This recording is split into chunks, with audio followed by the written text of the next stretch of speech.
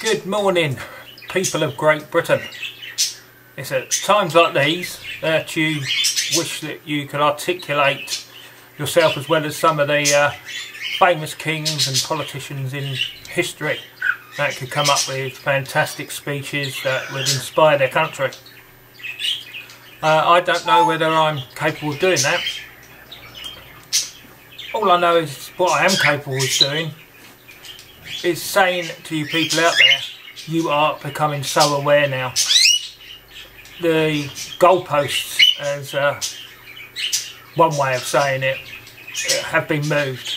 It's gone from people being very ignorant of what has been going on to being really quite aware that this country is actually falling by the wayside. It's been taken over by Islam.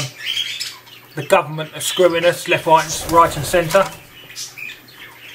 I won't say anything about the Queen because I don't know what the Queen's got up to, and a lot of you still dote on the Queen. I have my reservations due to the globalist aspect, but if you love the Queen, that's fine by me. At least, well, it's not being British because they're German, but we have got to start. No, not start. We've gone past needing to start. We need to actually be acting constantly against what's going on. There was great news yesterday. The night before last, I think it was. Somebody put up a copy and paste of a message that was sent to Tommy Robinson. And on this message, it was from Haroon Hussain, who is a snooker hall owner in Blackburn. And he said, I can't quote it exactly probably, but it says, I can't wait until we've killed all you whites, bring on the bombs. And he sent this to Tommy.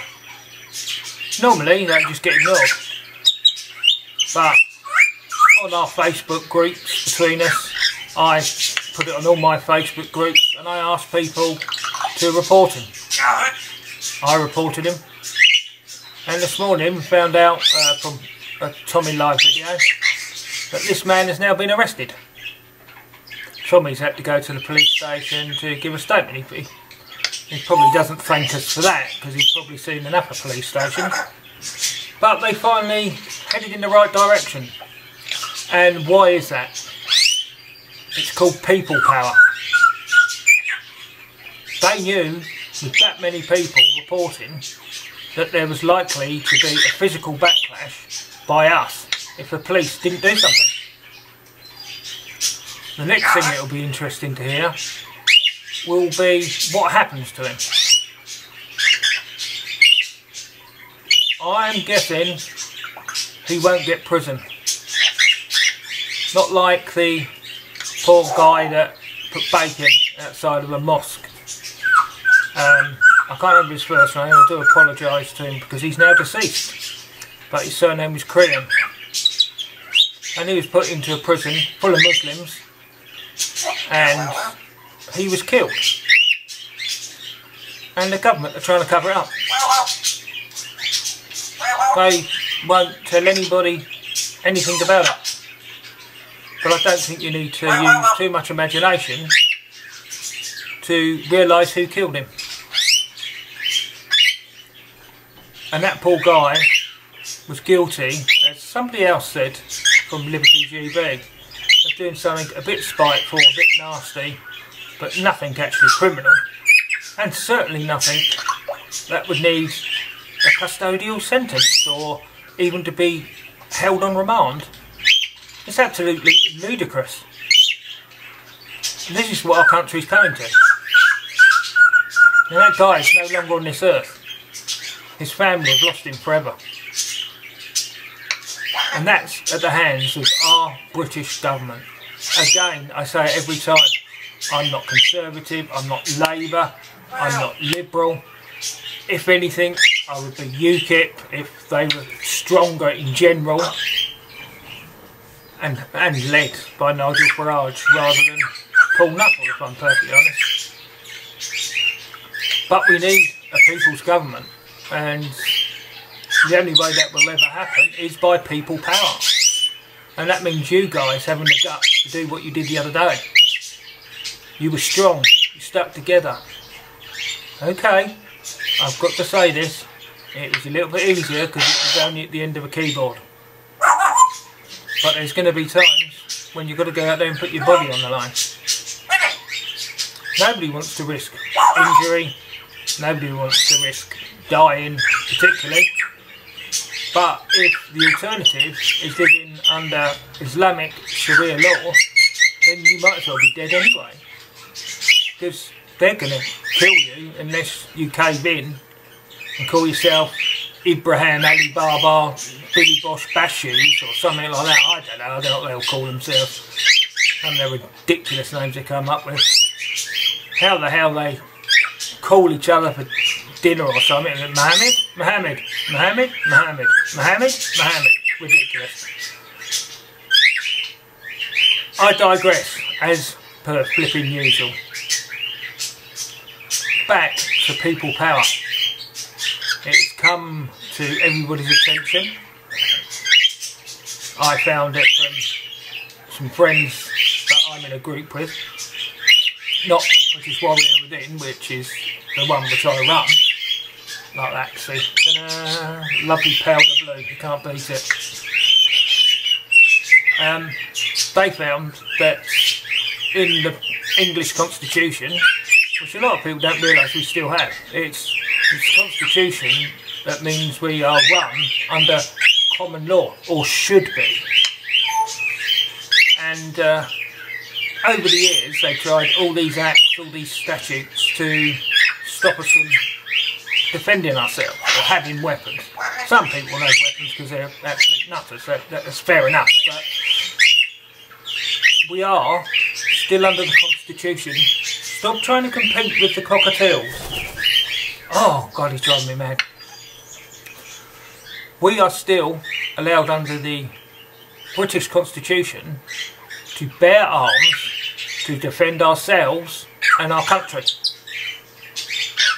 And what better time is there to defend ourselves and our country than an Islamic invasion of our country?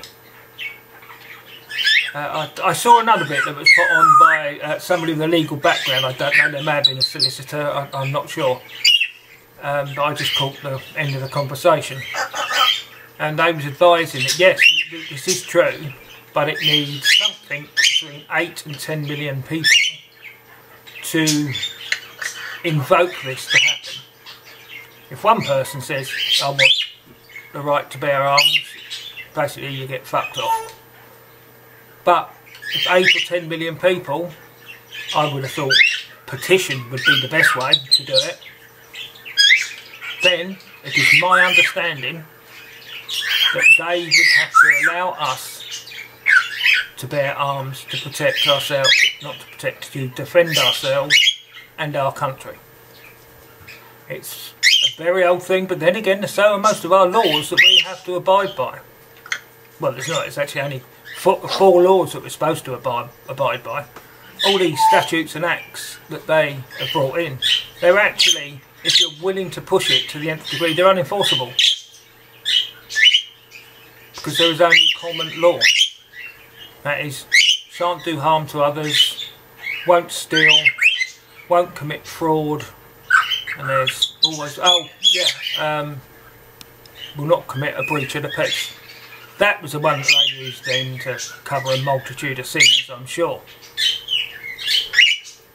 But that's not many actual laws that we have to follow, is it really? So think about it. Think about what you're doing with your life. Think about how angry you're getting at what's going on around you. Think how angry I'm getting at this parrot keep whistling over the top of me. And decide to do something about it. I will again encourage every single one of you to join BritishWarriorWithin.com or a similar group. It doesn't really matter who you're joining, but we must try and start bringing these groups together. There's nothing wrong with, say, 10 largest groups, but there's a lot wrong with thousands of tiny little ones, because that is unworkable. There's definitely strength in numbers. We've had, or I've had, an absolute influx of membership requests in the last 10 days, and it's been fantastic. Obviously it's actually a knock-on effect from the Manchester murders, and I'm really pleased those people have joined us. Please come and join us. Our aim is to protect our community. It is to be able to back up the military in case of a civil stroke religious war. If we get to bear arms, then we fare far better. But in the meantime, if you seriously think about getting yourself a crossbow and other legal items that you can keep in your house, you won't be able to take them out. The restrictions are ridiculous, and the restrictions are there to stop the people ever rebelling against the government.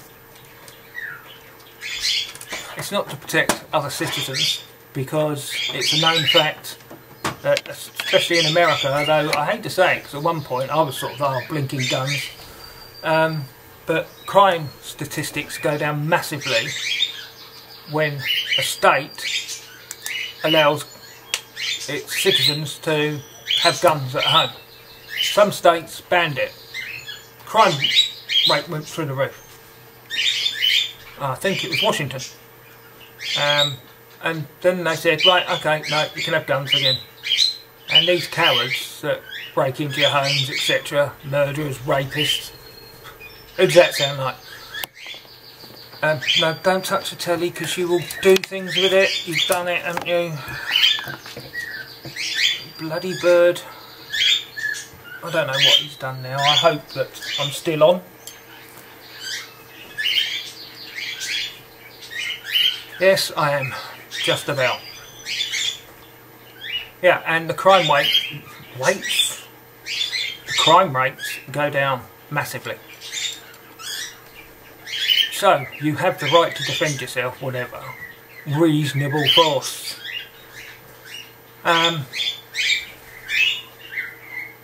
Sorry, my computer's going mad thanks to my bird at the moment, so I've lost the plot a little at the moment. What else can we do? I think the biggest thing is get other people informed. I keep harping on about this, but talk to other people that are either ignorant of the facts, head in the sand about the facts, or change the mind of people who are the thick bastard liberal twats. Show them facts. Go onto the internet. Find beheadings. Find children hung in their cellars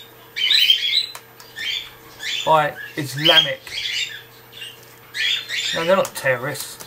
There's no such thing as a terrorist. It is just a person who's decided they're going to kill other people, and they give it a label. I've seen children hung in their cellars, little toddlers. It's been hard to watch, because you have to watch these things to form the opinions that you've got. Don't form my opinion out of just, I'm British and we're the best and I hate everybody. I don't think like that. I never really have done. But what they are doing around this world is destroying it. They're bringing this world to what is going to be, I don't know if it'll be a world war or not, because nobody's standing up against them at the moment. It's just going to be a walkover. But in Britain, we're better than that. You're better than that.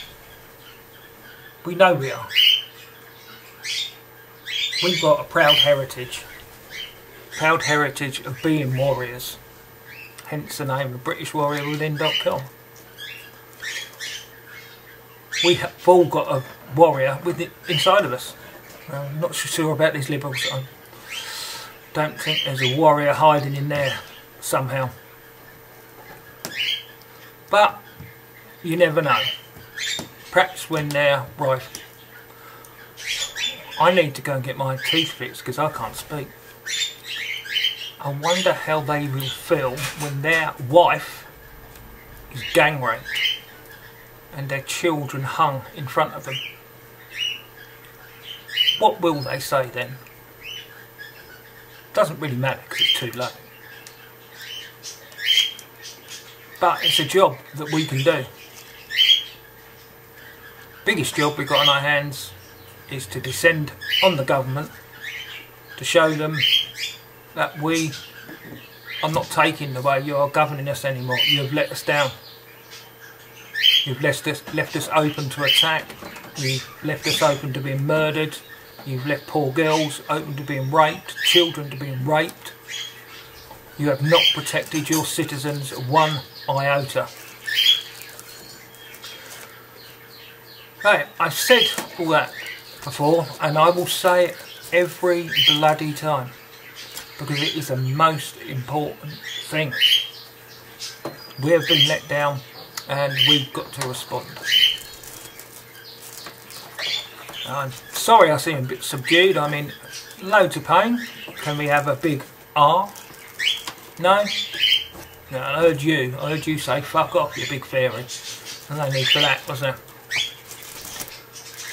Yeah, just a little subdued anyway. But that's solely because of the pain, not because of a lack of passion. So come on, you people. Join BritishWarriorWithin.com. That's the least you can do. And get up to the Justice for Chelsea march. We need 30,000-40,000 up there. That's what we need.